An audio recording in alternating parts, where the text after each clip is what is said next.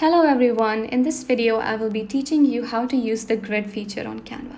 So let's go ahead, open Canva. Then I want you to find the social media option and click on Facebook first. So for this video, we will be generating a blank post. When you click that, Canva will automatically open up the plus button section. If it didn't do that automatically, you can go ahead and press the plus button yourself. Then I want you to click on Elements and scroll all the way down at the bottom. This is where you will see the grids option, and I want you to click See All so you can see them. If you scroll down further, you will be able to see that there are lots of different grids. So what are grids? Grids are basically photo frames in which you can put different pictures. So I want you to click on one that you really like. For example, I like the one that is over here. So I'm going to click this one. Next, what you can do is you can begin to add the pictures in your frame. So I want you to click on one of the frames inside the big frame and click on this button here. So Replace is the button which allows you to add pictures. Now you can use this button, the purple button up here, to upload more pictures, but I've already done that. So I'm going to click on the picture that I want. And then I'm going to click the next frame and continue adding more pictures. When I am done adding pictures, you can change the position of the grid. So I will teach you 3 different ways by which you can change the position. So the first one is using the button here, and you can bring this button upwards, and also you can use this button here to push it inwards. The last one is to use the dot. So now I'm going to show you how these 3 buttons will work. So here I'm pushing it up, here I'm pushing it in, and using the dot, I can move it around however I like. So I'm going to put it in this position.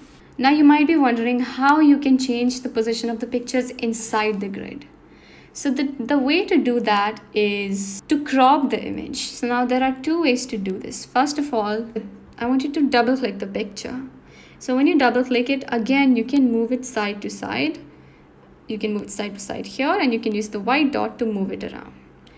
And you can also click on the picture and move it around. I will just show you how that will work. So I have double clicked the picture and I'm moving it around like this. I'm moving it up and I'm moving it.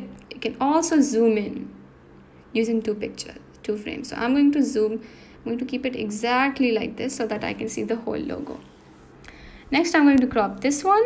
Similarly, I'm going to zoom in a bit on this one because I want to see it closely.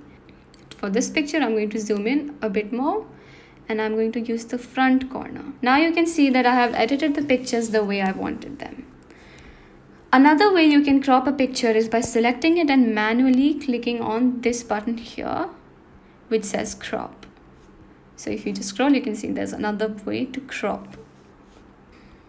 Another thing you can do with your grid is you can give them solid colors. For example, if I don't want this picture here, I can just make it black, or I can make it red like this. So for example, I'm going to use this color in here.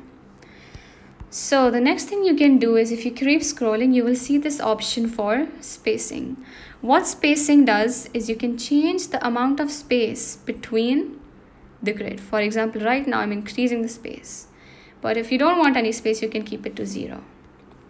Another option is to flip the image.